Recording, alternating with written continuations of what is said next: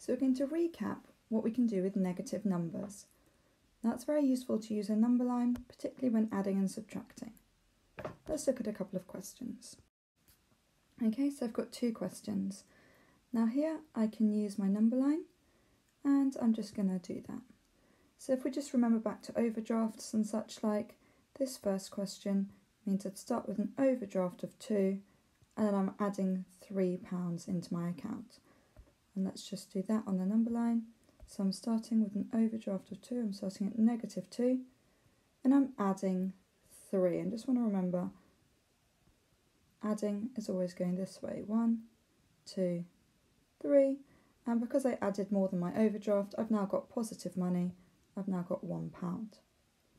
Okay, let's do the same with the next one. So I start with 4. This time I'm taking away, so I'm going this way, and I'm taking away 6. Okay, so this is where I'm going to end up, -2. So with those you can literally just use a number line, or if you're feeling confident you can do it without a number line. Okay, let's look at a couple more examples. Okay, sometimes we'll have an example where there's what's called adjacent signs. Adjacent signs, if you remember, is when two signs are next to each other, they're touching each other. Here, they're not touching each other, there's a number in between. Here they're adjacent, and here, even though there's a bracket, they're still adjacent, there's no number in between, and here they're adjacent. So we're looking at adjacent signs. And when there's an adjacent sign, we just do a little line underneath so we can see them, and this makes a face. In this case, it is a winky face, and winky faces, when someone random on the bus winks at us, it makes us feel negative. So I make this into a big negative sign. So I've now got 4 take away 2, which is just 2. Okay, let's try the next one. So adjacent signs, I'll do the line underneath. This person looks like both their eyes are closed, like a little baby sleeping, very cute. Isn't it cute? Makes us feel positive. So what we have now is 3 plus 4, and that's 7. And now let's look at this one. What does it look like? A winky face. So how do we feel? Negative. So I've got -2 take away 3. Now for this one, because we've got a few more negatives, you might want to use the number line. So I've got -2. Remember, when I add, I always go that way, and when I take away, I always go that way. I'm taking away, so I'm going to go 1, 2, 3. I'm going to end up there, and that is -5. So that is adding and subtracting negative numbers. And now we're going to remember about multiplication and division. Notice that sometimes there's brackets, sometimes there's not. Don't get distracted by them, just sometimes negative numbers like to have their little jackets, their little blazers on, and sometimes they're naked. That's fine.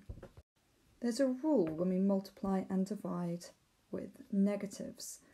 Let's see if you can remember it. Can you finish the sentence? When multiplying and dividing, negative signs always come in pairs. So if you remember, this is when they're handshaking. So let's have a look here. The first question, question 6. I've got 3 here, and I've got -4. So there's an arm there ready to shake, no one to shake hands with, so I better give him someone to shake hands with in the answer. And then I will do 3 times 4, which is 12. Okay, let's try the next one. I have got a negative sign here and a negative sign here. That's a pair. They can pair up and shake hands. So I can't have one in the answer because they're already shaking hands. There's no space for anyone else. So my answer is positive, and I just do 2 times 5, 10. Okay. This next one, I've got a negative here, just on its own, no other negatives, and it needs someone to shake hands with, so I better give it a hand to shake. There's a hand for it to shake, and now 10 times 6, 60. Okay, remember this works not only with multiplication, but with division as well. So let's have a look over here. I have got -50, no one for it to shake hands with, so my answer is going to be negative. And I can use my multiplication square, or I can count in 5s till I get to 50. Well, it takes me 10 5s to get to 50. And last of all, here, I've got a -12 and a -2, so they can shake hands. I can't have one in the answer, otherwise I'll have no one to shake hands with. 12 divided by 2, how many 2's go into 12? 6. Okay, so make sure that you remember this rule, and in fact if you need, make another note of it before you have a go at the questions. So if you need to, if you'd forgotten that rule, please can you write down that rule again in your book.